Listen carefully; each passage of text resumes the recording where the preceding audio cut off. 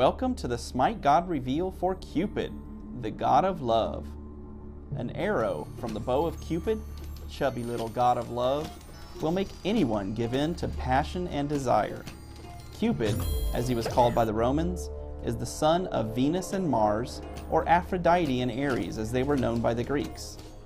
He is the god of love and desire, flying about on feathery wings, shooting passion-tipped arrows at all the creatures of the earth.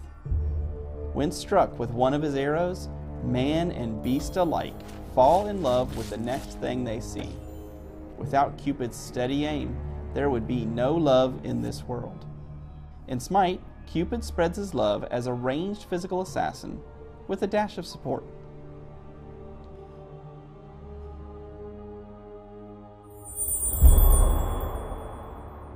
Cupid's passive is called Love Struck. Every hit with the basic attack gives Cupid a 3% buff to the damage or healing of his next ability. This buff can be stacked up to 10 times. Upon reaching 10 stacks, the next Heart Bomb or Fields of Love will stun enemies for 1 second when they explode. His first ability is called Heart Bomb.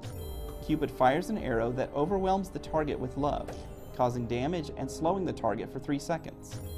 After that 3 seconds, the target's heart explodes with love, doing damage to the target and all nearby enemies. His second ability is called Share the Love. Cupid spawns 3 floating hearts at his ground target location that heal himself or allied gods. If an ally picks up the hearts, Cupid also regenerates a small amount of mana. Cupid's third ability is called Flutter. Cupid flutters quickly forward, leaving a trail behind him that increases all allies' movement speed. Cupid also gains an attack speed buff for a brief time after using Flutter. Cupid's ultimate is called Fields of Love. For this ability, Cupid fires a volley of heart-shaped arrows. After 2 seconds, the hearts explode, doing damage and mesmerizing everyone in the radius for 3 seconds. Any damage done breaks the mesmerizing effect. In this scenario, we are moving in on Sobek and Anubis at their tower. I fire Heart Bomb at Sobek as I strafe to miss his charge. My allied Sobek throws him back as the bomb detonates. I use Flutter to cut off his escape and we pick up an early kill. In this fight, the enemy initiates an attack on my allied Sobek. I go after Anubis with the Heart Bomb and Flutter to get into position as he tries to get away. He narrowly escapes as they turn back around. I move to cut off a Sobek charge, fire a quick Heart Bomb on Anubis, drop my Fields of Love to slow Sobek, and then I Flutter to get away as Anubis dies. This fight got a little crazy. I'm trying to get 10 stacks on my passive to set up a stun. Sobek charges me early, so I use Flutter towards the enemy minions to pick up 2 more hits to activate my passive. Knowing that my ultimate will now stun, I fire Fields of Love on both of the enemies to trap them in the tornadoes, picking up a double kill with basic attacks.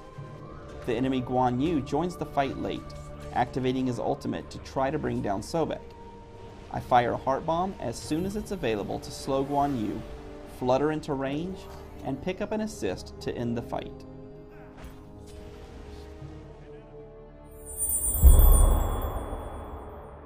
Cupid is a great laning partner and works well in a dual lane. Share the Love gives Cupid and his lane mate great early sustainability. Heart Bomb also has a dual purpose of farming minions with the explosion or to harass other enemy players.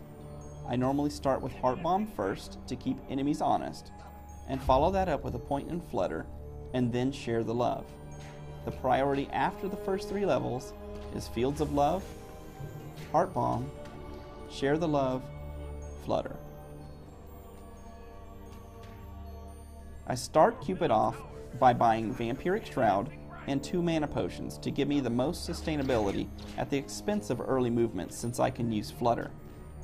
For the rest of my items, I want to focus on a mix of physical power and attack speed, so I normally buy Warrior Tabi, Devourer's Gloves, the Executioner, Soul Eater, and Titan's Bane.